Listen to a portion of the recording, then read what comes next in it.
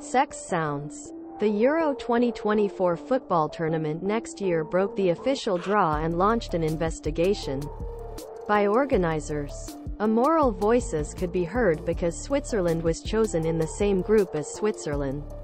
Scotland, Hungary and hosted Germany caused grinning among the audience members. There were even more inappropriate cuts in Hamburg on Saturday while the UEFA lottery continued. This is despite Giorgio Marchetti, Deputy Secretary General of the European Football Organization, attempt to take control of situation. There is some noise that stands now.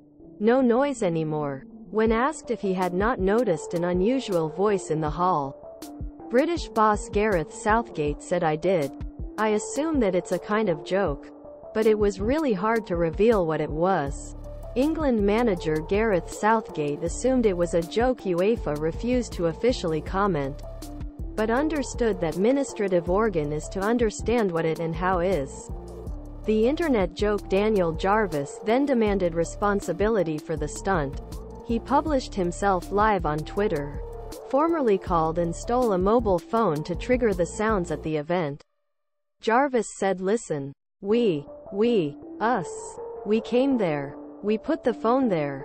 We stole. S.e.x noise in the Euro 2024 lottery. I love you." Learn more about Sky News. Dozens of years later, the exploded as a garden ornament kiss bow-out. Final show but will live as Avatar. Giorgio Marchetti called to end the noise previously.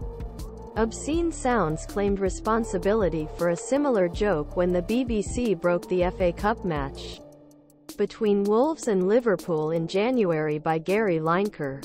This event, where the publisher then apologized, also included the use of a planted mobile phone.